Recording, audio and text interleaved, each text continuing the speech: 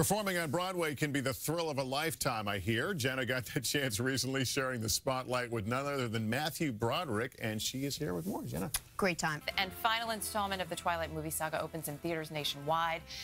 It's no ordinary accomplishment, though, for Hollywood. Jenna? Yes? Confession. Yes. I'm not a, what do you call them? Twihard? Twihard. Okay. Twihard. So tell me, why the craze? Millions of people. Can you handle it? I'm sitting down. Okay. So I'm ready. Clearly. And the three of us are. No, actually, only one of the four of us, right, have seen this whole series? The others are resident. Yeah, I was hooked on the book. So. All right, so tell me if I did this justice, because I went in search of what the phenomenon is. Little confession here, I also have not been one of the millions.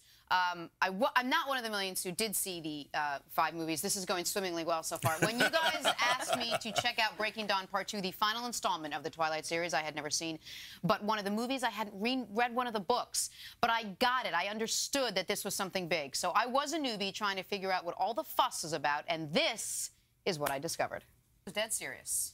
The new movie opens Thursday nationwide. People have been camping out since March. So. I think when the lines die down, I think it's going to be a weekend today field trip. I'll buy the popcorn. There you go. We have to watch all 5, so we have to do the whole. We'll just stay here Saturday until Sunday. They're back together, though, right? The two of them? Yeah. Rest assured, everything is okay. You mean in real life, not the movie? In real life. Okay. Okay. All's good. We're going to keep working on this. We'll be back with a tribute this morning to our veterans after these messages.